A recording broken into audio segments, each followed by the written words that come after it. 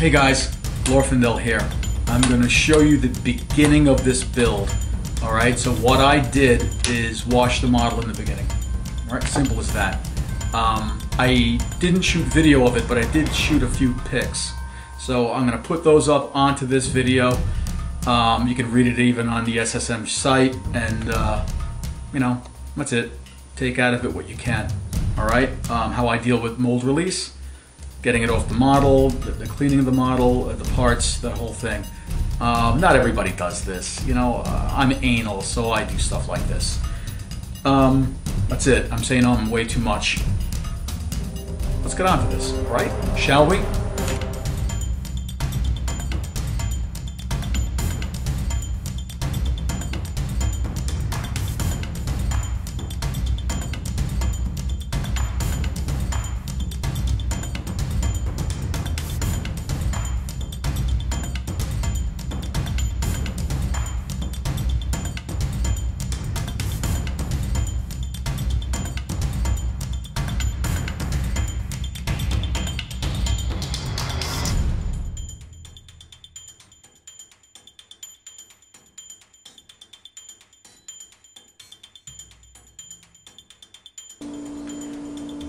We're going to attempt building some guns today, and I'm going to show you a couple different methods that I used that going to try to recreate these. See these? How's that? Okay, these plastic things they give you with this kit. Yeah, you know, it's a typical Star Wars X-Wing fighter gun cannon thing. Okay, I went ahead and glued a set up out of the kit, and just one I did for reference purposes. Okay, and as you know, you do this thing, you're gonna get that little seam down the end of the plastic. Doesn't look very good. The joining section here where the shaft is a little bit on the soft side. Kind of center that a little bit so you boys can see that. Alright, even the ring up here, the collar on the cannon looks a little soft. I don't know. I think we can fix it a bit. What do you think? Think we can do this? Well, let's give it a shot. Alright. First up, I went ahead and bought some aluminum and brass rod. And I did one or two attempts, so we're gonna try it again, okay? My first attempt I tried, and I'll show a pic because I took some shots when I was doing this the other day, the other night actually. I toyed around with, you know, that little miter box that's out there, little metal thing. I'm not gonna go pull it out right now, but anyway, I tried that little miter box, and I had a not this chisel blade on this, but there's a cutting blade, and you'll see in the picture. Tried cutting it in the miter box. It doesn't work like that. You can't do it like that. Alright, so the best way to cut the pipe is get yourself one of these small little pipe cutters. They're made in Taiwan, okay? But these things work great, because if you stick the piece in there, you tighten it up a little bit, get a little pressure going, and you rotate that stock, then you increase the pressure again, rotate it a few more times, just spin lightly, and believe it or not, you'll cut like butter through the styrene. It'll cut styrene too. It'll go like butter through the aluminum and the brass. So what I'm going to do is demonstrate a little bit of all of it, and put some guns together. So first thing up, we're going to bring our little piece into view, and then we're going to bring in a piece of aluminum. Okay, what I do to make this work, first thing I did is just really measure the tube up here, give myself a little distance. What I'm looking to do here is really just get a length of the big part of the gun, alright, the base of the gun. So I measure up a bit, and I mark off with this pen. Those are the rollers. right here, that's the knob, okay? Going a little high there. Let me just bring it down a touch. Okay, let's get used to it.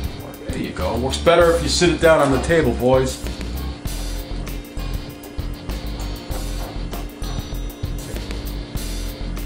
Alright, it's firm in there. You don't want to over-compromise the knob here. If you squeeze too hard, you're going to bend the aluminum.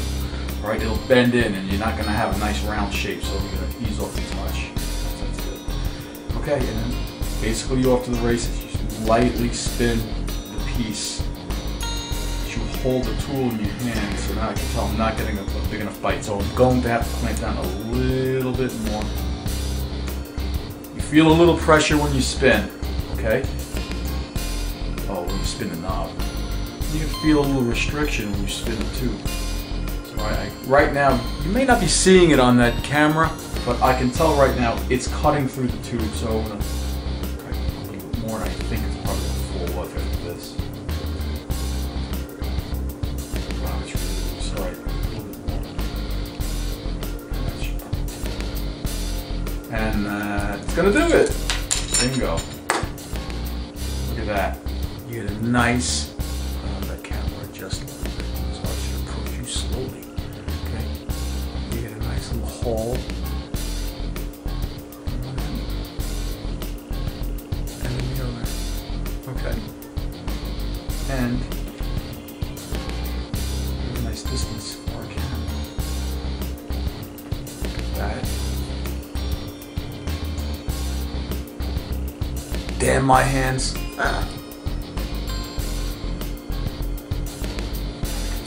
Always mark for length.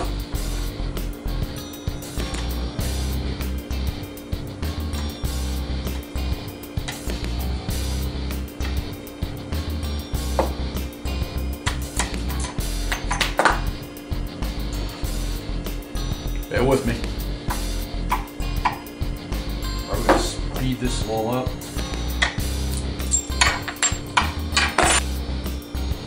Okay, I got these pieces and they are so tough to get in. What I'm looking to do is build that little reveal. Oh, it's in. On the gun piece. Okay? They're not showing it here on the plastic, but there is a little lip there. If you've ever seen a studio model before, we're going to try to simulate that. So getting this size brass into the aluminum is kind of difficult. It's really tough to do. It squeezes in. You got to kind of twist and play and push at the same time. And it's a pain in the ass, but it will go in.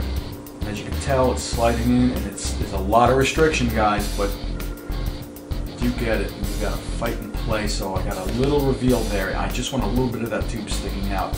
And this is a smaller piece. I just cut a little bit. And I should have made it longer because I like it going down the length, but okay. What I want is the cleanest edge out. This first.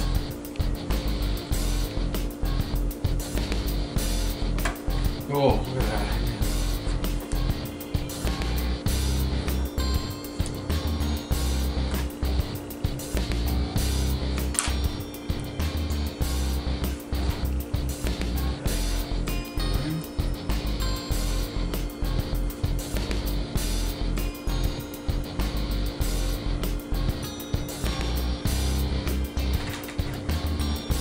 Okay, now I'm not keeping an eye on the camera, but that's 3 tubes to form that gun.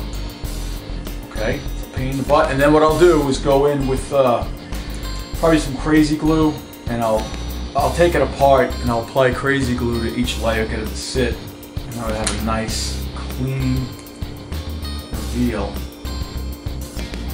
where you want that piece to look like it joins up. Okay.